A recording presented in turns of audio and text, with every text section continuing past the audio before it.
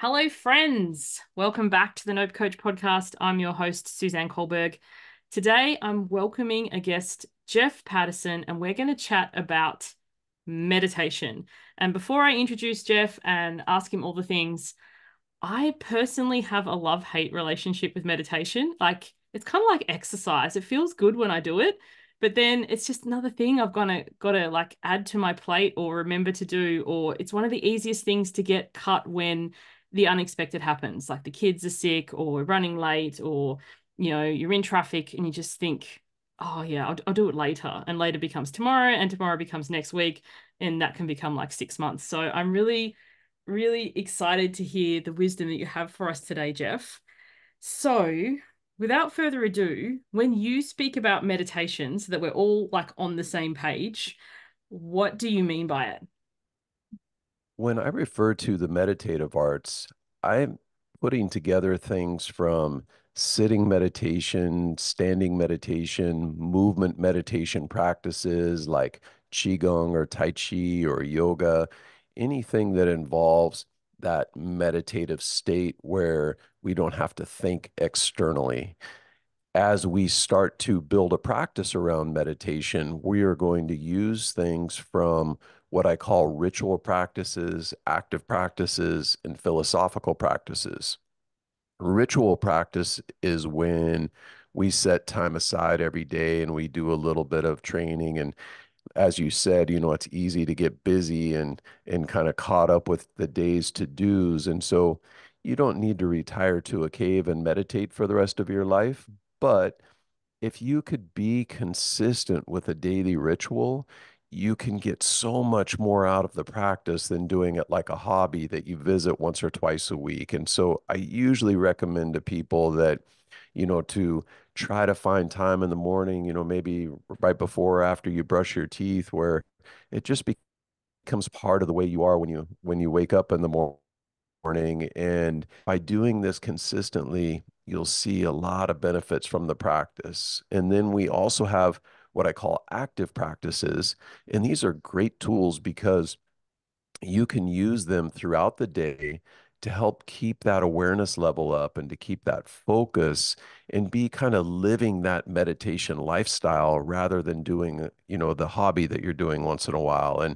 And these active practices can be things like a simple 2 minutes where you count out 10 breaths, or maybe doing some spinal rotations or a simple movement practice. And if you do that 5, 10 times throughout the day in correlation with your ritual practice that you have going on in the morning, now you're revisiting that place of stillness, 10 times a day. And this really builds up momentum and it starts to expand your awareness. And through time, it really leads to a lot of benefits by incorporating the practice. I love how you mention 2 minutes, like 5 to 10 times a day, because as you were talking, I was thinking, like, while you're waiting for the jug to boil, that you've got a couple of minutes there, while if you're pegging out your laundry, like just pause before you come inside. Like one of my favorite things to do, it's gonna sound really weird, but I don't enjoy laundry as a chore. But when I first walk outside, I put the basket down and I just like face the sun and close my eyes. And I really enjoy that, like enjoying the sun on my face, enjoying the fresh air, enjoying being outside and nobody asking me for anything. And, that could be a time that I could incorporate the other practice that you said. So there was the ritual. What was the name for the second one? Sorry, I should write It, these down. it was an active practice, and Yes. these could be many different things, from a breathing exercise to a standing meditation to a movement practice. There's lots of different things that we do. And as you start understanding how to use some of these different practices, you'll see that we can strategically use them through the day to get different outcomes. So maybe we're feeling a little depleted or we're feeling a little bit stressed out. We can do different practices to help find balance in those times when we're a little bit in an imbalanced state. So if someone's listening to this and they're like, I like the idea, but I have no idea where to start. Because as you said, like I loved how you said you don't need to go to, somewhere and sit on a couch and light a candle and close your eyes and be away from everyone. Because I think sometimes, people they go to retreats or they go away. And there's nothing wrong with those things, they're amazing. But when you are at a retreat or away from your everyday life and you start yoga or you start meditation or you start something for yourself, and I've done this, and then you say to yourself, when I get home, I'm going to keep this going. And then the second you get home, all the day-to-day stuff is immediately back, plus the backlog of stuff that nobody took care of while you were away. And then you're just like, oh, and they can kind of become like retreat junkies who just want to go to retreats, but never actually integrate this into their day-to-day life. So someone's listening is like, okay, I get the idea, but like, where would I even start? What would you recommend for them? I think one of the most important things to consider is trying to find somebody that can help guide you. Because meditation, I've been studying the meditative arts for 36 years and I'm still just a student. I'm learning all the time. It's a very deep practice and there's a lot involved. It's kind of like, I always tell people to think about if you have never watched the game of basketball before and you don't know anything about it, and I take you to a basketball court and I give you a ball and I say, go play basketball. Think about how good you're going to be. You're going to be horrible. Now, think about if I give you a coach and he teaches you how to dribble and how to use footwork and how to do strategy and how to play off your teammates and how to run up the court. All of these different things in a fairly short amount of time, you can learn the game. Meditation is no different. If you have somebody helping you out, you can accomplish a lot more in a short amount of time. And, as you mentioned earlier, we're all busy. We've all got a lot going on in our lives. I've literally seen people waste 10, 15 years of their life following these practices and realizing they're never even close to the beginner stage in the practice because they didn't have any direct guidance in what they're doing. And, 15 years, that's a good chunk of your life. And so finding somebody to help you is number one. Number two is if you're inspired by the idea of meditation, think about why you want to take on the practice. Because as you mentioned, tomorrow's going to come around and that alarm clock's going to go off and you're going to think, "Oh, I'll just hit the snooze button. I'll get up, I'll do it the next day." And, that never comes, as you said. And the idea is we want to have those reasons. Maybe we want to improve our health. We want to work with the stress and anxiety in our life. Maybe we want to be around longer to watch our grandkids grow up. Whatever it is, find those reasons why. So when that alarm clock does go off tomorrow, you can get up and do the practice. And the last thing I'd like to mention on that for somebody new is find an area in meditation that helps you accomplish what you want to do, but it's also fun for you. For example, some people have a very difficult time sitting for 20 minutes. And for somebody like that, I might recommend doing a qigong set or a tai chi form, something where they can get some movement engaged, but still get a lot of the same benefits. And as you start to integrate these different things into your life, then your repertoire can open up and you can have a lot of other variables depending on what you want to get out of the practice. I think that was brilliant. Like, to summarize, find support. Like, as you said, if you were introduced to a sport that you knew nothing about, your learning journey would be a lot more complicated than someone who has been there. And I love how you said you've been doing this 36 years and still consider yourself a student. Like, that's just gold. Secondly, remind yourself of why you got into it, because many of us, like, I don't know about anyone else, but I've never met a bright, shiny object I didn't like. So sometimes it'll be like, oh, this looks cool. And then, when you get to the actual day-to-day of doing it, like, as you said, when the alarm goes off and it's like, no, meditation wasn't the thing. I'm already looking for the next thing. But if it's like, what are you tying it to? Your long-term health, um, you know, peace of mind, reducing stress or anxiety, wanting to see your grandkids, like whatever you're getting into the thing for, to remind yourself of that regularly. And that can go for so many things. If you want to start a podcast, write a book, run your own business, like that little reminder of what am I doing this for, big picture, because in the moment, no matter what you see on social media that's beautifully curated and looks like perfect. I don't know anybody's life who on the day to day is like that. And the third point you made, I've gotten lost now. It was help. It was reminding self while you're into it. What was the third point? Oh, the style. Try the style. Like I loved how you said, I cannot sit still. If you watch my show, sometimes people will say to me the fact that I shift around or the fact that I move my eyes, it really bothers some people. I'm like, well, then that's why it's video and audio, or maybe I'm not the person for you. That's okay. But I'm not a person who sits still.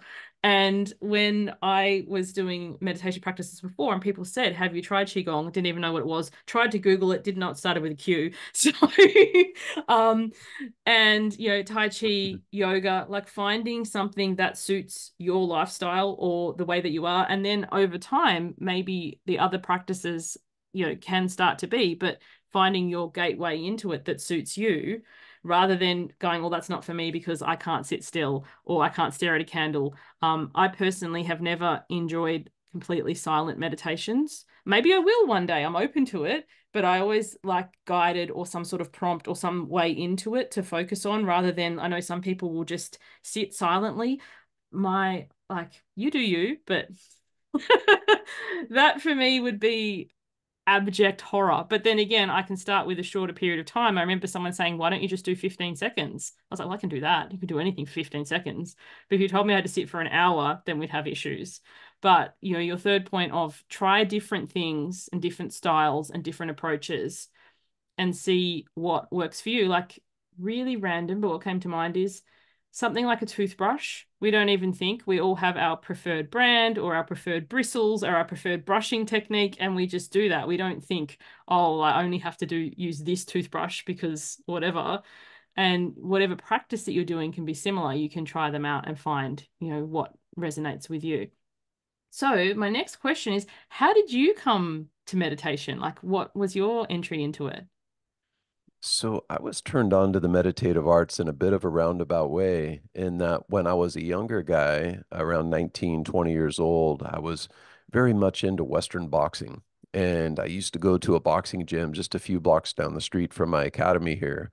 And at a boxing gym, I'm not sure if the listeners maybe know how their classes are run, but it's not like a traditional fitness class. Usually in a boxing gym, you might have as many as three, four, or five different coaches in the gym. And each one of those coaches might have a handful of fighters that they work with. It's not like 30 people come to a class and everybody trains with the same coach. Well, at this one gym that I was at, there was a very well-known coach who had actually created national and world champion level fighters. And I really wanted to get to spend some time with him. He was an amazing coach. And so I would always show up at the gym when I knew he was going to be there, and I'd work really hard and try to let him notice me and stand out a little bit and let him know that I wanted to spend some time with him. Well, after following him around for about 3 or 4 months, he finally started showing me a few things and helping me out. And then it was only maybe 2 or 3 weeks after I started working with him when he said something to me that changed my life forever. In that he said, if you really want to be a good boxer, you should start doing Tai Chi and meditation. And at the time, I'm this young guy thinking that, isn't that for like old people in the park? How's that going to help me be a better fighter? And I had a lot of respect for him though, and I started taking on the practice, and it's changed my life in so many ways. And through the years, I've had thousands of students come through the academy, and I have literally heard hundreds of stories on how the meditative arts has positively influenced people's lives. And that's kind of what's made me so passionate about getting this information out there and writing my last couple books and creating my online program, is because I want to share this information with as many people as I can. I love that. And I love your like the thought it can go to, isn't this for old people? We recently went on a cruise and in the morning they had Tai Chi, which I enjoyed. And my kids are like, oh, mummy, that's just for old people. And I was like, no, Tai Chi is incredible. It's interesting doing it on a moving cruise ship, though. Yeah. Anything's fun. So you mentioned you've written a couple of books. Now, I know you've got a new book out. Well, written, your most recent book is about yielding. So what is that? So yielding to me is one of the coolest concepts in all of the meditative and martial arts. And the idea of yielding's been around for generations in the martial arts, and the I've broken it down into three categories. We have physical yielding, mental yielding, and emotional yielding. Physical yielding is the idea that I push you, you push me, whoever's the bigger, stronger person with the most leverage eventually is going to push the other person over. But with yielding, instead of us trying to see who the bigger meathead is, when you push me, I get out of the way of that force. And now I can respond with less effort. So I'm not trying to butt heads with you and see if I'm bigger and stronger than you. Now, it's obvious how this can be beneficial in athletics or in the combat sports because oftentimes we come up against individuals who are bigger than stronger than us. And so learning how to yield to their force can help us get an advantage.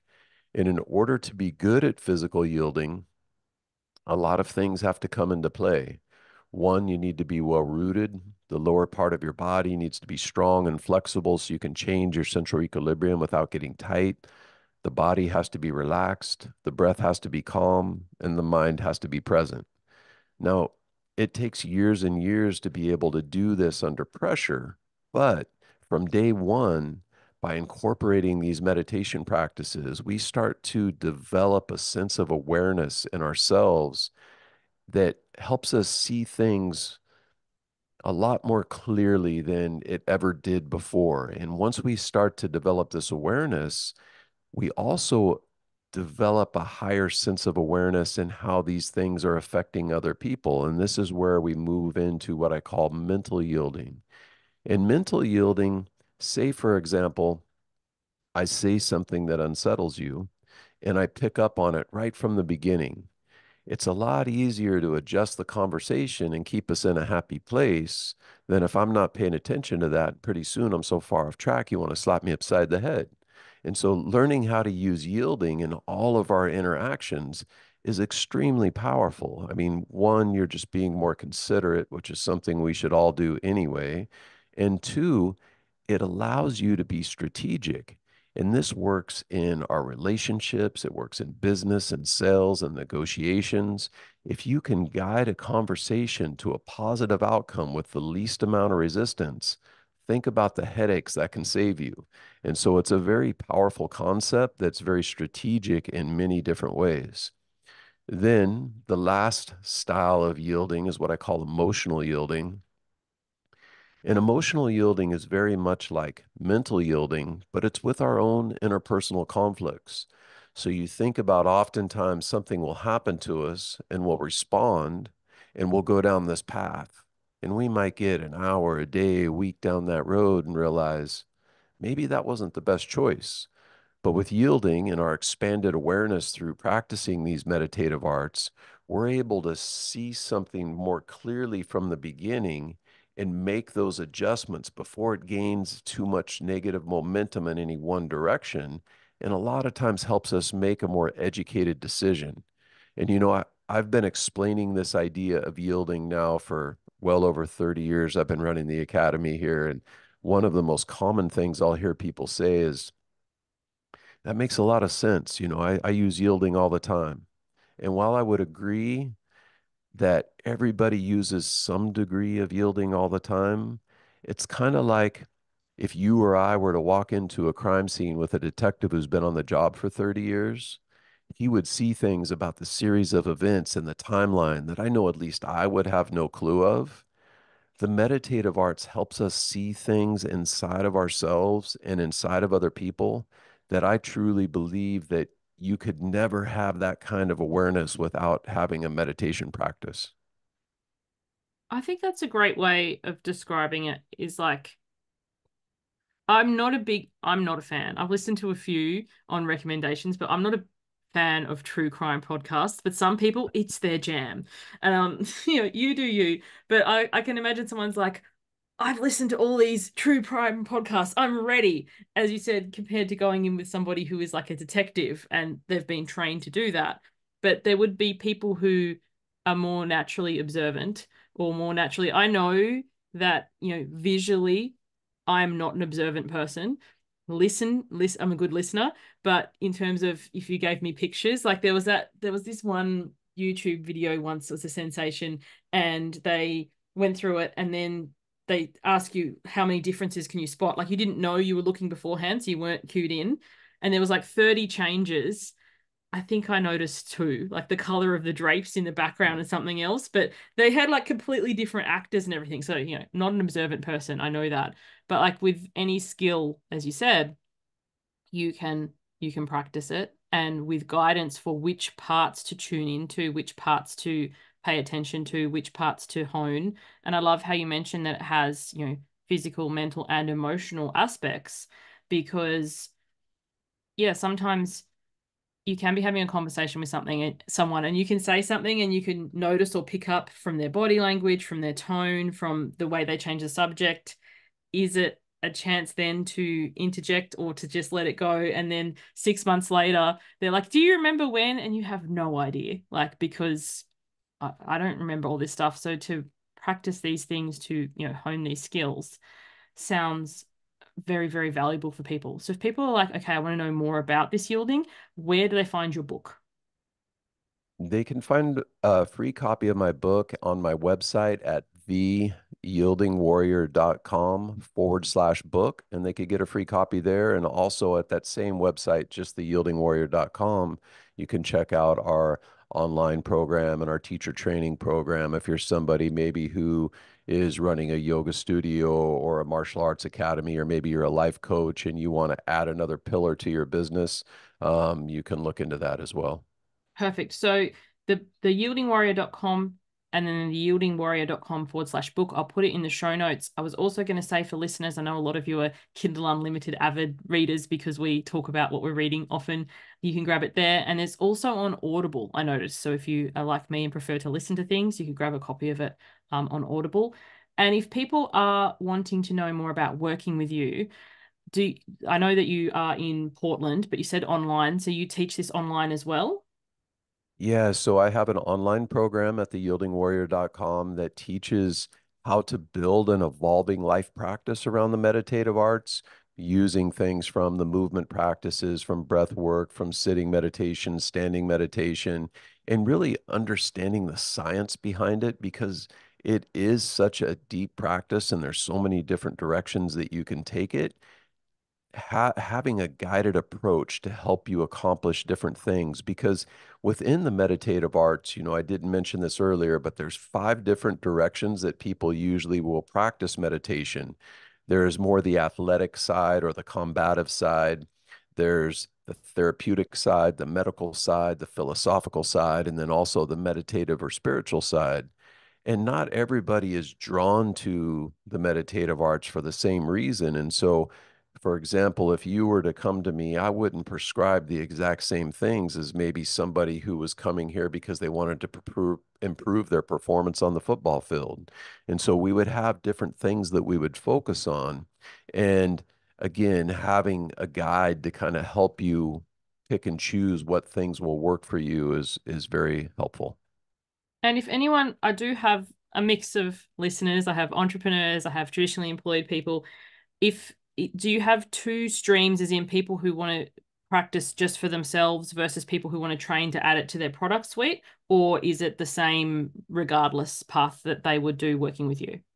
It's 2 separate paths. So here at the Academy, we have 4 different programs, and just the internal arts or the meditative portion of the Academy produces around 35 to $40,000 a month, with only taking about 7 to 10 hours a week into our schedule. And so somebody who has a yoga studio or a martial arts studio and they want to tap into a different market, because usually the people that are coming in for like Tai Chi and Qigong aren't the same people that are coming in for Brazilian Jiu-Jitsu or coming in for Ashtanga yoga.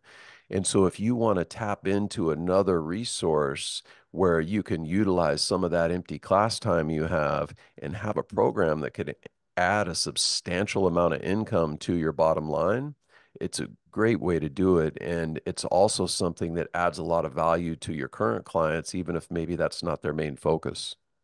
I love that. And I think that's something really valuable to consider, because if you, as you said, if you do have a yoga studio or a gym or, whatever place, a physical location where you offer classes, and then you have downtime in between, to have something that could be of benefit to your current clients that, benefits them in a different way, or to bring in a new clientele who wouldn't have otherwise attended your place because they don't do that. I know a local yoga studio here near where I live recently added hot yoga, like they have a new setup for that and everything, and had a significant more people come in because that's what they wanted. So to diversify your offerings, it sounds like something that people could do. And if people don't have a business, but they just want to do meditation for personal practice, you have offerings for that as well on your website? Yes. Cool. All right. So it sounds like check out theyieldingwarrior.com and choose your own adventure. I love that. And before we wrap up, Jeff, any final words for anyone who's listening who's kind of like, yeah, I know, because we get this. We're like, yeah, I know, but like to actually take that action step, because as you said, you came into this quite young, and I loved how you were like, yeah, no, isn't that for old people? But because you had so much trust in that person, you were like following that guidance. But for people who kind of feel the call but never have actually taken that step, anything advice you'd have for them? Yeah, I'd like to say one thing that maybe could push you over the edge, and that is, I've had over 26,000 students come through my academy.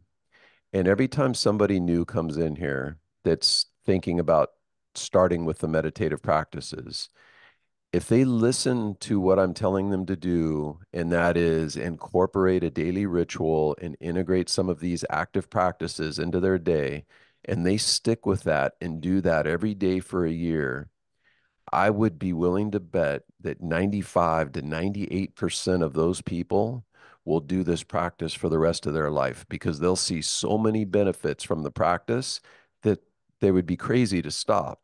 It's the ones that don't find that why and don't put that effort from the beginning.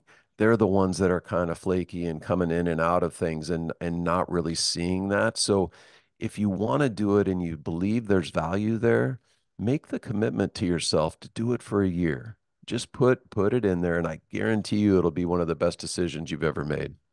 I think that is such valuable advice, because sometimes we know that the thing we want to do for life, but it seems daunting to commit to life, like with so many things. But if you commit to a year and then you feel like, how will you feel a year from now, mentally, energetically, physically? And as you said, once you feel like that, you keep doing it. When I started this podcast, I committed to doing it for a year daily. It's not daily anymore. I've changed the amount, but I still will do the podcast. It might change, and your practice might change, where, the way that you do meditation or the different tools or styles that you utilize might change. But the fact that you know that you get benefit from it, I will podcast in some way, shape, or form, I imagine, for a very long time, maybe even life. But that commitment to doing it for a year, who I became as a result of it, not necessarily the business thing. Like sometimes people, the first thing, how many clients did you get, or how many downloads did you have, or all this. And it's like, isn't that interesting? And imagine, like with meditation, if people come to it from more a fitness thing, how much weight did you lose, or how much can you lift now? And it's like on the other side of that year, those, what I lovingly say, vanity stats aren't as important as who you become along the way. So I love that. It's like, yeah, commit to it for a year and then see what happens. And then from there, like you just keep going. It's like trying to think of things like brushing your teeth when you're a small child. I've got, my kids are older now, but trying to trying to talk them into that for the first few years was very challenging. And now it's like, I can't go to sleep yet. I haven't brushed my teeth. Imagine if meditation was like that for you. It's just like, it doesn't feel right today because I haven't done my practice. Um, yeah, awesome. Thank you so much for joining me, Jeff. This has been very, very valuable. Thank you everyone for listening. We'll catch you on the next one. Bye for now.